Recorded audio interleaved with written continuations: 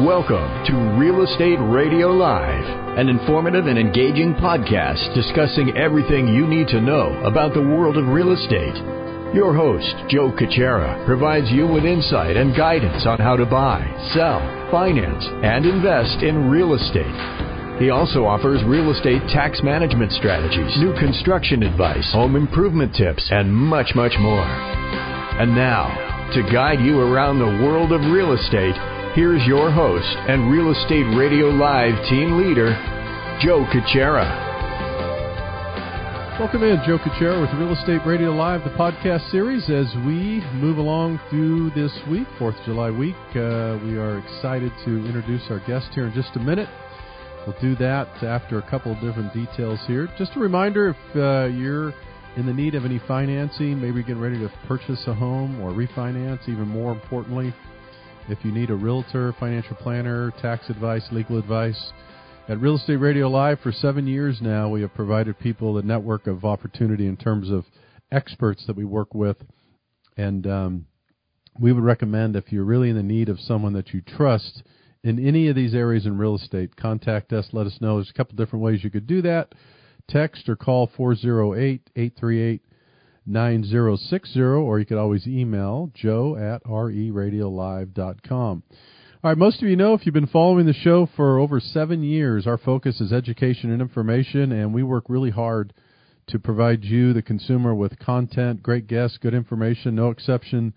Today, I want to welcome in Ken McElroy. He's the author, and also along with Robert Kiyosaki, most of you know, real estate advisor he's working with very closely. He'll tell us more about that. They partnered, and they do a lot of work together, investment, real estate, and much, much more. We'll dive in. Welcome in, Ken. Thanks for joining us. Joe, thanks a lot. Great to be on your show. Yeah, I'm excited about this. Looking at this in advance, you know, it was funny when I don't know, you could tell me probably. I remember as we recommended Robert's book, the very first one he came out with. How long ago has that been now? Do you know roughly when he came out with his first book? Yeah, the Rich Dad Poor Dad? Yeah. You bet. Yeah. In fact, we just got back from New York for the 20th anniversary. So this is the 20th year. Wow. That book came out. I know it's changed a lot of lives. It's been an incredible book. Yeah, I would have to say 12 or 15 years ago, but 20 years, that's amazing. Well, congratulations to him. The concept was great, and he's built on this success story, and we can't wait to hear more about it, but more about how you teamed up and what your business is looking like because of this knowledge. Well, let's get started if you can, Ken. If you could give our listeners kind of a feel for your background, if you will. I always say that, you know, everybody has a story, and it starts somewhere, and then you end up and you're in the middle somewhere. So give us a little idea of your background, and then kind of move us into current day, what your current roles and responsibilities are with what you're doing with real estate today. Sure, happy to. Yeah, so I started probably like a lot of people.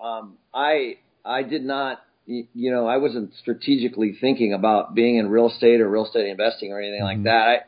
My parents did not go to college, and I had an opportunity to go through a wrestling scholarship. So while I was there, I you know, gravitated toward business. And so I came out of school with a business degree, but even then I still didn't really know what I wanted to do. And a friend of mine who, this was in the Seattle area, he said, hey, why don't you come manage this apartment building in downtown Seattle while you're finishing up school. And, you know, of course, free rent is, you know, an incentive. So I did, even though I didn't know what I was doing. And I said, how hard could it be to collect rents? And, you know, well, of course, that was when my real learning started, as I started to collect rents and clean units and do the maintenance and all the things that were necessary in that property. I actually liked it. I got my real estate license, and then I went to work for a very large company based out of Seattle.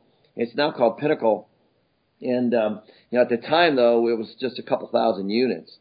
And so I grew up kind of learning, you know, how to manage properties. And so for the first 8 or 9 years, I was a property manager. And the company was growing, and I was managing properties basically up and down the western seaboard. So, you know, anywhere from Washington, Oregon, California, Nevada. And then I decided at one point that I was just on the wrong side of the desk. I was managing properties for some very, very neat people, but you know, I would take these properties and I would turn them around for them, and and they were putting together deals with other guys and buying these buildings. And, I hadn't learned that side of it. So I just took the leap, about 20 years ago and, started buying properties. And of course, the first one was a, 2-bedroom, 2-bath condo, and I used my own money. And then I ran out of money after a few days, of just trying to look, once you have 2 or 3 properties, your savings is gone, right? So that's when I had to learn how to buy bigger properties and to syndicate. So that's, for me, it's just been one big learning process. And, I have a philosophy of a buy and hold strategy as opposed to trying to time the market. Right. And being a property manager, I always wanted things to cash flow, because when they cash flow, money's, you're sending money to the investors, and right. And when you're not, you're calling them for it, and the latter is not very fun. So, and also I know how hard it is to find good real estate. So I've always been in a long-term hold strategy, and so along the way I joined a group called Entrepreneurs Organization, or EO, and now I'm in YPO, but I met a guy that said, hey, I know this guy, Robert Kiyosaki. He just wrote this book, Rich Dad Poor Dad, and he'd be a good investor for you. And so we met, and about maybe a year and a half later, he invested in one of our deals. And we just become very good friends since then. And, now our company has 10,000 units. Wow. We has a market value of right around $1 billion. And we're in Arizona, Texas, Oklahoma, Nevada, and Oregon.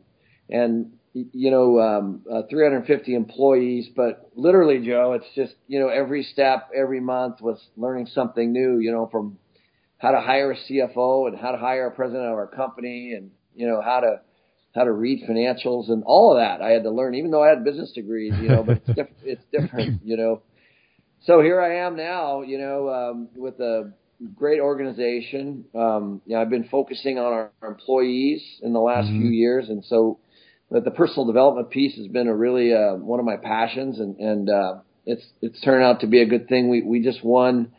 We're one of the top employers in the state of Arizona, but we also became the 9th best real estate management company in the country. Wow! We got that award last year. So I'm trying to develop an incredible culture and not just buy and sell real estate. Well, congratulations! That's quite a story. As I listened to you, Ken, one of the things I was just talking to someone about the last couple of days, which is good to hear you elaborate on, is what it takes to be successful and grow a company. And one of the things that I heard from you is, you started, right from where people start, you buy your first place, you understand what it's like to be a landlord, you're cleaning floors and you're collecting rent. And what's interesting is, to me, I'll just make a quick observation, is that most people these days, I think in general, the conventional wisdom is, God, how could I make money really quick, and how could I grow real quick, and how could I have this company that's making, hundreds of millions of dollars overnight? It just doesn't happen that way. That's the story you tell, and the reason I like it too is, and I think people really, I'd love to have this resonate with people, is that you start somewhere and you have some success, you build on it, you learn from it. Ken tells a story about bringing in successful people around him. He didn't have an ego. He knew that in order to build and get smarter, he'd surround himself around, more and more of these types of people. And so I appreciate the story, and I'm glad you shared it, kind of took us through that path, because I think it's important for people to understand that, anything starts usually something small, and in order to turn it into something bigger and more successful, takes a lot of hard work. It takes falling down, getting yourself back up, and continuing to build, don't you think? I do, Joe. I think, it's funny. While I was going to school, I never learned how powerful teams could be. The school's a very individualized process. Mm-hmm. Obviously, if I look over to my neighbor during school, during a test, it's called cheating, but in the real world, it's called collaboration, And I mean, literally, once I learned, I thought I had to do everything myself, and, everything had to go through me. And once I learned to leverage other people and utilize their skills honestly, the whole world opened up for me, because there's some amazing people out there with some amazing skills.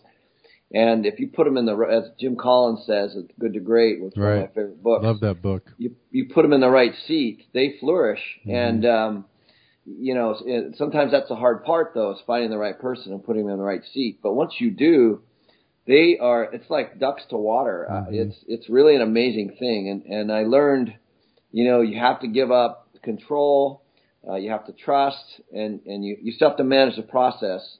But if you're going to get big, you have to hire an amazing team that can help you get there. Yeah. It's critical. It's really important, and I'm glad you shared that with us, because we're going to talk on the other side of the podcast. I want to get more into the book that you guys just had published. I'm excited to talk a little bit more about that and just really elaborate on this. But before we take a quick break, if you can, Ken, give everybody, give them the title of the new book that was just released, and then if you could also share with those listening, where they might get the book and find out more information about you and your team.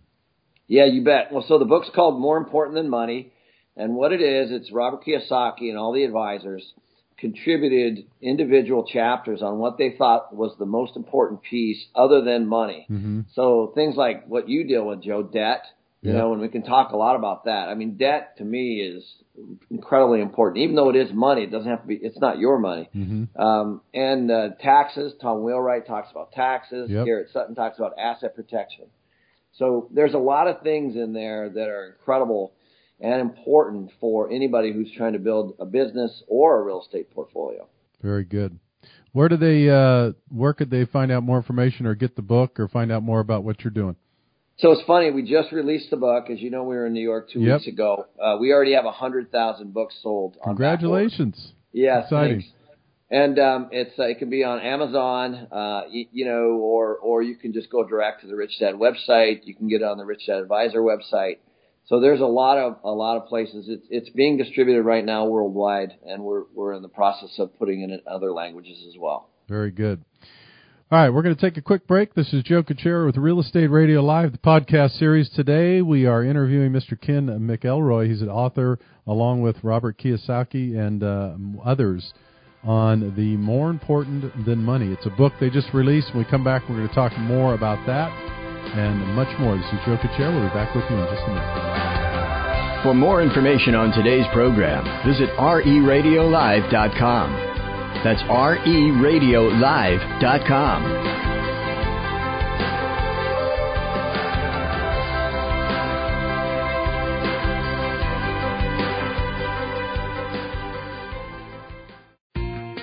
Hi, this is Joe Kuchera of Real Estate Radio Live. Thanks for tuning into our podcast. We are your go-to resource for all aspects of real estate, including buying, selling, refinancing, building, and legal and tax advice, and much more.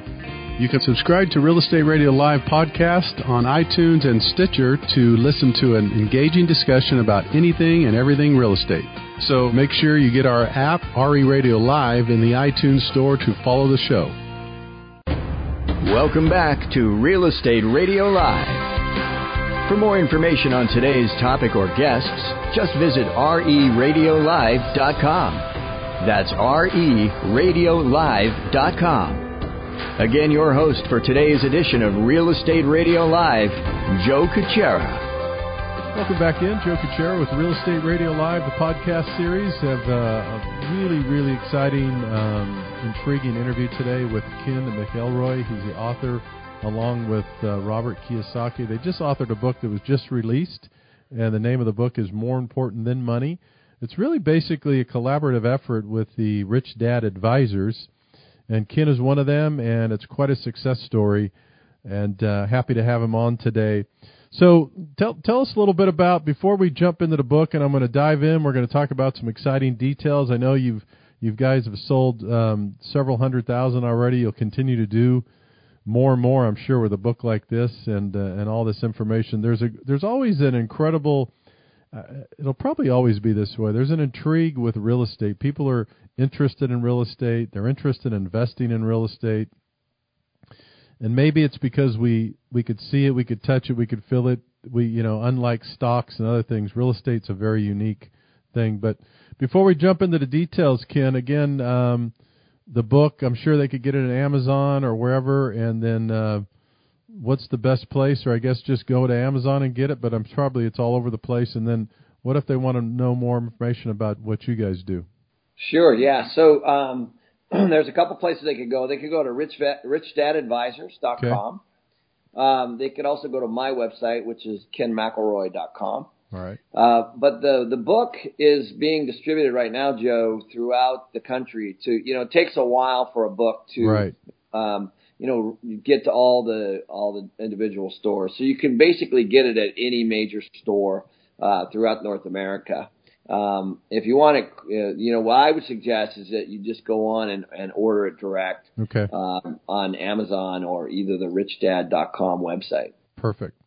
All right, let's dive into this exciting details of the book, and we'll give people a glimpse of the wonderful information you guys have, and you have a collaborative team that do it. Boy, it's very exciting. So tell us a little bit about why the A-team is more important than money, because this book is really, what I love about the thoughts of this is it's one thing to be driven by money, and hopefully that'll be the key result, but all the things behind us. So tell us about why it's important to have the A-team.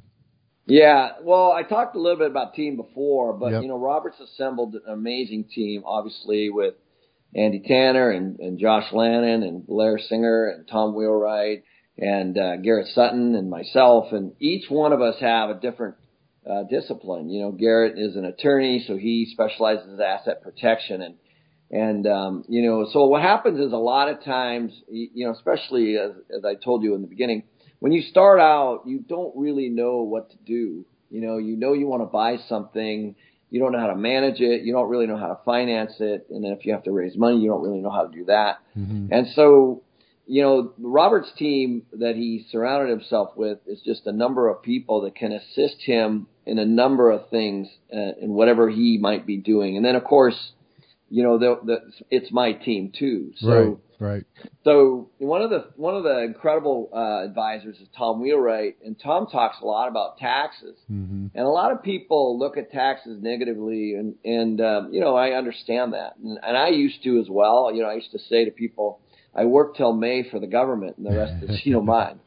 And but the thing is that with proper planning and proper tax planning, as you know, Joe, you can literally make millions of dollars a year and not pay any tax legally if you just understand the tax law, and that through using things like depreciation or component depreciation or things like that you can have massive cash flow and have depreciation wipe it out, and so those are the kinds of things that are in the book. Okay. And then I talk a lot about debt, which is right up your alley. Yeah. Debt, in my opinion, debt is the best thing going, because you can buy a $1 million or a $10 million property and have somebody else finance, 70 to 80% of it. Right. Why wouldn't you? At such low rates. Right. And you're basically using other people's money, and that's the way the banking system is set up. Millions and millions and millions of people every day go to the bank and put their money in as form of deposits. But those deposits are liabilities to the bank. The bank does not necessarily want your money. They have to pay you expense. That's an expense to them. So they have to lend it out to guys like you or me. And, so a lot of people look at debt as negative because they're in credit card debt or, maybe, other types of debt. And, they bought assets that decline in value. And so what we talk about in the book is paying attention to the tax loopholes that you can use legally and using debt to buy assets that produce cash flow so that, you can live the life that you want. Yeah, let's spend a couple more minutes on debt versus good, bad, because you're right, Ken. I not just because I'm in this business, I understand it too, so if you could explain to people a little bit of it may be common sense to some, but not others, that the whole idea of this appreciating asset, you touched on a little bit, how you could, the difference in an investment. If you take $100,000, for instance, I've always said, and you put it in a mutual fund or a savings account, you're making $100,000. You're making the money, whatever potential returns you have, it's off that $100,000 itself. You take $100,000 invested in real estate. Let's just call it, $1 million worth of real estate. Now you have an appreciating asset. So talk a little bit about expand on that. Let's stay with that for a couple minutes because I think it's really important. I think it's an excellent example.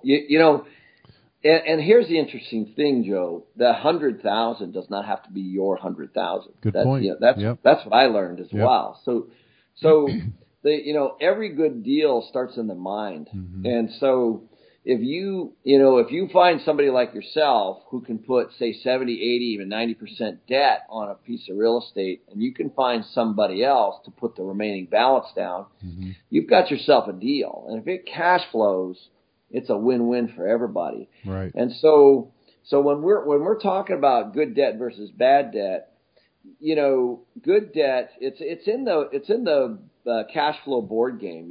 There's good debt and there's bad debt. And, bad debt would be credit card debt or buying a new car or buying a boat or something like that. And I'm not saying you can't have those things because I have all those things. But what I do is I use good debt. So good debt is buying assets that produce cash flow. So for me, it's buying a 200-unit apartment building that generates $300,000 or $400,000 of cash flow a year. Mm-hmm. So, if I can buy something like that using other people's money in the form of, debt, like a bank or even my syndicated investors, everybody's happy. And in the example you used, banks will lend if there's collateral. Mm-hmm. And so the reason they won't lend on stocks or mutual funds is because there isn't any. Yep. With real estate, it's tangible. It's something that they can actually take back if they need to. Right. Plus, they can become your partner. They're smart. Those people that are lending money, they're right alongside you. They want you to succeed. They want to put money on real estate. That is their business. And so they want you to succeed. They want, they don't want to, give somebody a loan and then take the real estate back. They want the whole thing to be successful. So there's a lot of learning that can be done as you go out and find real estate and putting debt on. And most people, the reason why they think debt is a bad word is because most people are in, they have student loan debt, mm-hmm. or they have credit card debt or whatever. And, all they see it is this negative payment every month with a high interest rate, right? Yeah. Yeah, that's a good point. And one of the reasons I know people could find this out in a book and they'll pick it up, and I would highly recommend that as many people go pick this up. And the reason I like, and I haven't read this book and I will myself, but the reason I like the concept of this book and is that it really focuses in on all the things you need to do, and quite frankly, a lot of the stuff that people like to, or it's easy for them to avoid to become successful and make money. And these guys, what they do along with Ken and Robert and their group is really get in the details about each expert, each area, and why that's so important. Again, like we mentioned earlier, you don't get rich overnight. You have to learn, you have to understand, you have to have some setbacks, you have to know who to go to. So what I'd like to do now for the next couple of minutes, we have just a few minutes left, is what would you say, and I know they could find this out in the book, but obviously to someone that's listening to this show right now, I always like to say, Ken, and they don't know where to start. They got a little money, maybe they have some ideas, they're listening to you, they're getting excited, they're going to pick up the book. There's some great information. What would you say to a person that's just really trying to get started in investing in real estate? Yeah, that's actually the greatest question, because that's the one that I hear the most. How do I get started? Right. I agree with you. People get motivated. They don't know where to turn. Right. What I tell everybody to do is first devour as much information as you can. I mean, I'm talking about $8, $10, $12, $15, $20 books. That's only going to get you a little bit of knowledge. But then what I did, Joe, is I found somebody who was actually doing what I wanted to do. Okay. And I just basically started taking them to coffee. I started meeting them for lunch. I started taking them to dinner. And I just started, you just need to surround yourself and get yourself into groups of people that are actually doing whatever it is that you want to do. There's multiple groups on Facebook and LinkedIn and on the internet, investment groups and real estate groups, and whether you want to flip houses or buy for the long term or buy apartment building or commercial or residential or retail.